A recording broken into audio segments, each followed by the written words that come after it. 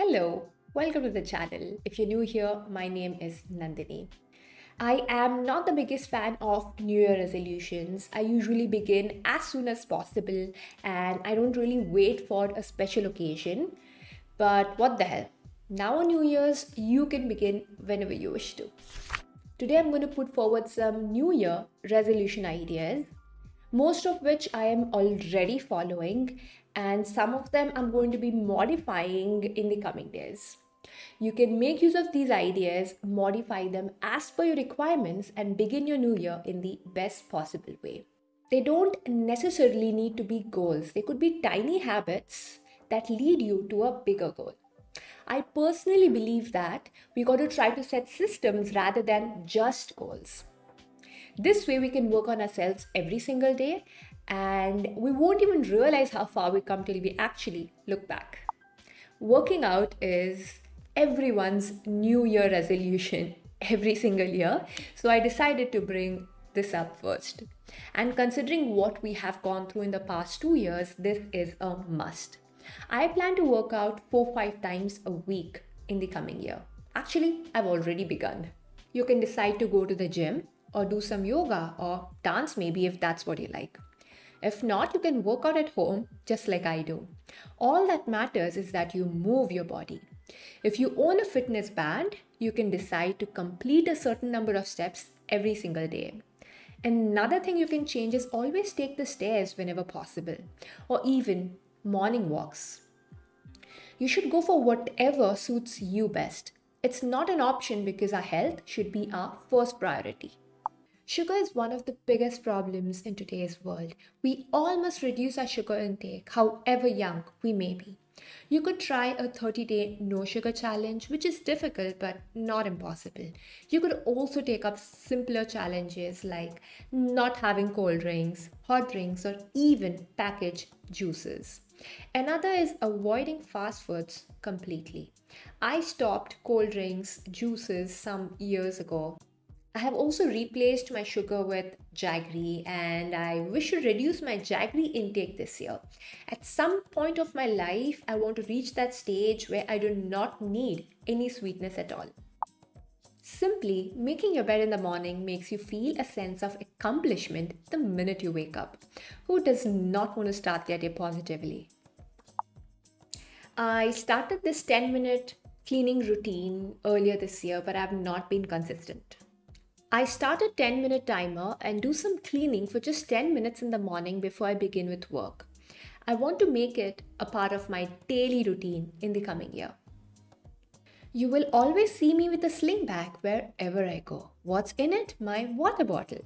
This is not only to keep you hydrated throughout the day, but if you have any spicy food, you'll have your water to save your day.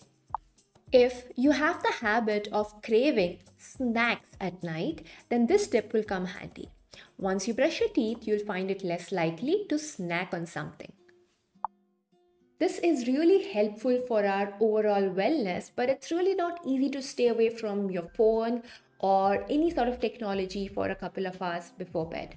Currently, my no technology time is about 30 minutes before I go to bed. I read a book for a while and then go to sleep. I'm hoping to make it a 1 hour no technology zone soon. Meditation and breathing exercises have loads of benefits.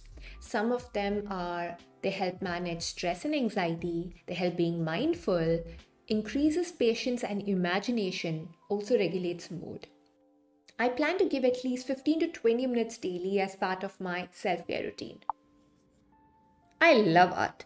I would be an artist if not a chess trainer. It's so soothing and satisfying. I would love to make it a habit to make at least one artwork every week. You can decide to cook a new dish every week or month, do whatever interests you. You may also start a new hobby if that is what you want. We usually feel that we do not spend too much time online or on social media until we check our stats. You can check your screen time stats on your phone and figure out where you got to improve. You can set app time limits for the same. If you're someone who spends a lot of time watching television, then you should definitely reduce it. In the same time, you could do something more productive. For example, you could learn something new, pursue your hobby, spend time with family, do some self care activity, or even just read a book. Let me put forward a funny and smart quote regarding television. I find television very educating. Every time somebody turns on the set, I go to the other room and read a book. A very useful tip to read more is to keep a book at your bedside. This will help you build a habit of reading for a while before going to bed, and it also helps with keeping yourself away from social media or watching television. I plan to read at least one book a month with notes in the coming year. Journaling is like talking to a friend and keeping it a secret. If you have close friends to talk to, then that's lovely. But not everyone has someone to talk to all the time, and that's where journaling helps. You can journal regardless of whichever category you fall in. Regular journaling of daily activities helps you understand your emotion and yourself better. I prefer doing it digitally over writing in a physical book. If it's not something of your liking, you can always have just a gratitude journal or a health journal, which are really helpful too. Not everybody is comfortable with regular journaling, and that's all right. Reflecting is one part of it which ought to be done, regardless if you journal or not. You cannot improve without reflection. Reflecting through your week or month will help you understand yourself better and will help you make the required changes. We all have bad habits of different kinds. For some, it may be alcohol or smoking. For others, it may be excessive coffee or TV or time on social media, or it could be anything much more simpler. Now, habits take a long time to build, so it's not easy to get rid of all kinds of habits in an instance. Some of them may take longer time, and that's all right. But what we can do is we can work on gradually reducing the quantity so that we can eventually get rid of it. If we can be more mindful about our activities and our habits, we can definitely get rid of what is not required. If I have not mentioned any of your New Year resolutions, I would love to know them. Please leave a comment down below. A simple tip of mine would be to set practical goals. It's usually easy to begin with something, but maintaining that habit for a longer period of time is usually what requires the most effort.